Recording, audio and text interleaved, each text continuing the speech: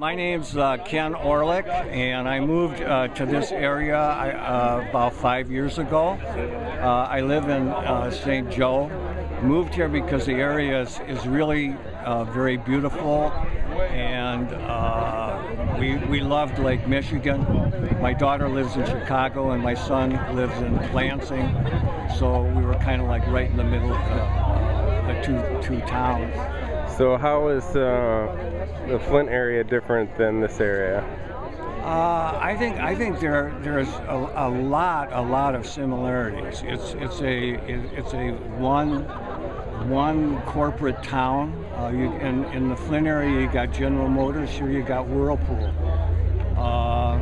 and I think the same things same tensions are going on in the two places. In that Whirlpool moved out all its factories in this area. They still have their corporate headquarters, and really they pretty much decide what's going to be done and what's not going to be done in the area. It's not all bad, because they do some. I mean, they hire for a community like this. They have about 4,000 workers right here, so that's really important, and it would be a shame if they were to leave. But I think if you can't come from Flint, you know that at any point in time they could leave. Right. So we just wonder about how strong their feelings are for the community here. What made you decide to come out and join this protest today? Well, I think I'm really upset over what Snyder's doing. I'm upset about just sort of taking over the city of Benton Harbor with this emergency financial manager type thing. And in fact, I know Flint went through that, and I'm not against this, but this new law goes even farther. It takes everything away from the people that are elected. It's like they don't even exist anymore.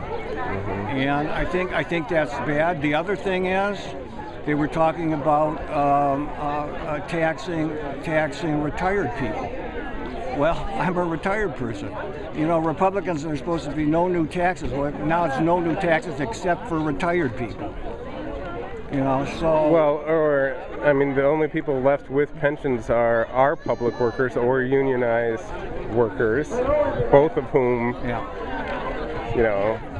is a favorite technique to divide working class people anyway. Yeah, I think the whole thing is that here in this community, and I think somewhat in Flint, Detroit. I mean, it's like the whole state of Michigan, really. There is a kind of the racial tension, the race card. It's always there. I think lately, because of high unemployment and everything, it's been just more tense. It's more to the forefront. But my son told me that you have to realize that this area is really kind of off the beaten path for Michigan. The people around here identify with Indiana, and they identify with Chicago more than Detroit and Lansing. Our radio and television is all geared to the Chicago area. So a lot of us don't. A lot of the people that aren't really interested kind of lose contact. With the state. It becomes easier to do. But I know the same things are going on in Detroit.